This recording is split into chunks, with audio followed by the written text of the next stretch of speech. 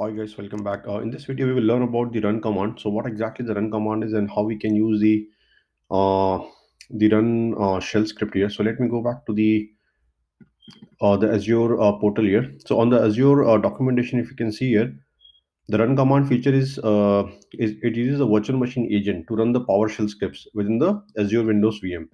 Now the question comes why I should use a run command. So here this is the benefit of this run command is given here. So now it's one of the only ways to troubleshoot, and you can look into your virtual machine that doesn't have an RDP or the SSH port open. Maybe because it's not given, the access is not given to you, or because of the improper network or the administrative user configuration. So if a person he doesn't have a way to go and do an SSH from the local terminal, or if you cannot do an RDP in case of the Windows machine, then in that case, directly from the portal, you can go to the command option and you can run all your PowerShell scripts or whatever scripts you have for those specific VMs. Now, a couple of restrictions here if you go by this way. So if you see here, the output is limited to this number of bytes, and the minimum time to run a script is about 20 seconds. So it may take 20 seconds to maybe to execute the entire script. And there are a couple of more restrictions given here. So one of them is this also: the maximum time a script can run is 90 minutes, and after that it will time out. And again, it cannot go in the interactive mode. So if you are trying to get some user input or something of this kind, that basically is not allowed here, or it's not supported in this run command. So these are a couple of restrictions which can be seen here for this run command. So let me go back to the portal and show you how exactly we can do it. So if you see here, this is my VM, and once you create the VM, I went to the run command here, and in the run command, I have this run shell script which executes a. In this case, I have a Linux shell script, but we can also run the Windows also you can run here, and then finally you can get the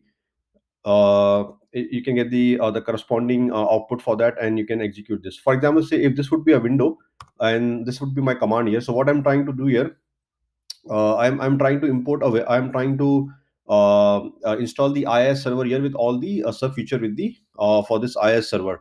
So this is how you can go in the run command option and try to run the command here, and you can go and import your or you can run and install IIS server in case of Windows. So let me go back to the Windows server. So right now this is my Linux server. So let me create a Windows server and again come back and see how exactly we can install the IIS server using the run command option here.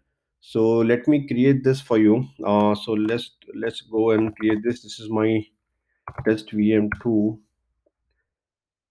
and let's go and change this to Windows Server, and we can go with this Azure Spot.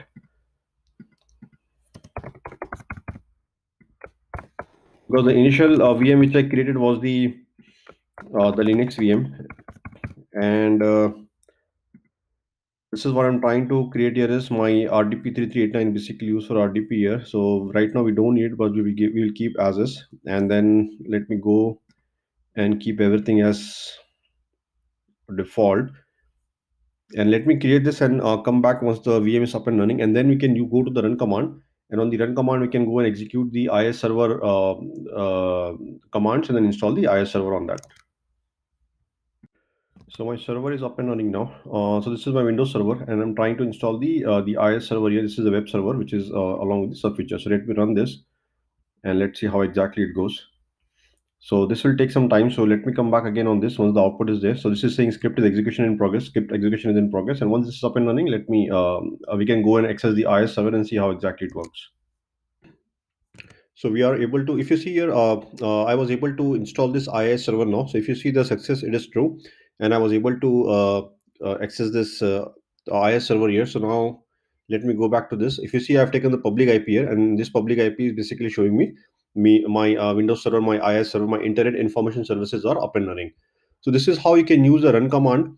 And this took me like pretty long time, maybe because my server was very like of a low configuration, but yeah. So and again, one more restriction as we saw here is like you can run only one script at a time. So it's given here like you cannot run multiple script at a time. So the maximum script that you can run is one script at a time, and it's like a sequential. If you run one script and then after that one script is done, you can run a second script here. So hopefully this was useful for you guys. So let me just summarize here. So why I should go to a run command script and run my all my command, where I can do an SSH to the server, or I can go with the different way to do it. So one of the reason is here given by Microsoft itself is, if you don't have an RDP or an SSH basically port open, you can go directly on the portal and use this run command to script basically a normal a normal run command. Maybe like in this case, we have installed IS server and something of this kind. So hopefully this was useful for you guys and added value. Thanks for watching.